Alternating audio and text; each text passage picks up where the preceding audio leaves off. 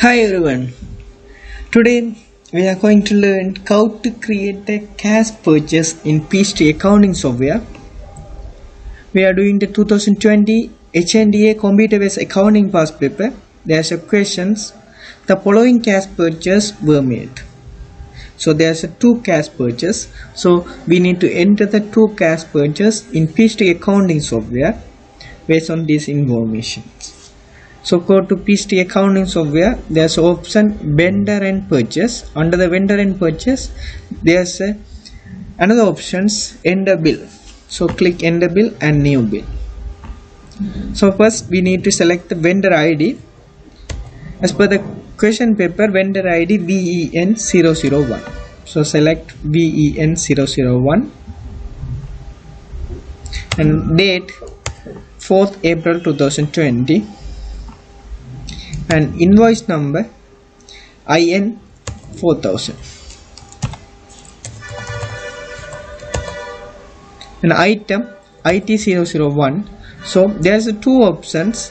First, we can create the purchase bill based on the purchase order, or otherwise we can create directly. So this is a cash purchase, so we can create the purchase bills directly.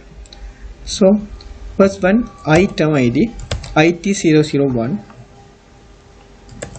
and quantity 50 quantity of IT001 and price level or unit cost 1900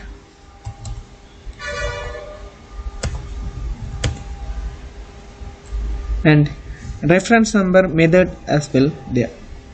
So total bill 95,000.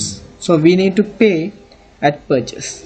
So there's options amount paid at purchase. So total amount of that bill 95,000 and reference number 1017 and method bank BOC.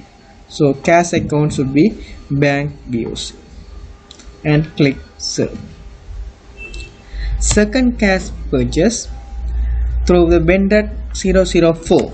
So select the vendor ID vendor 004 and date should be 11th June 2020. 11th June 2020 and invoice number IN 4200 and apply to purchase. Select apply to purchase and item IT002 IT002 and quantity 10 and unit price 6400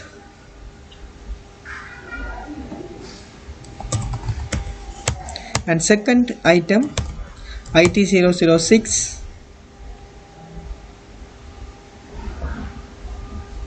and quantity 5 and unit cost 690. So total amount of this bill 67,450. So we need to pay at purchase. So there's option amount paid at purchase. The amount is total amount of that bill 67,450 and reference number RC 102 and cash account cash in hand. Then click serve. So we have created both cash purchase in Peachtree based on the Pastpaper informations. You can create as well.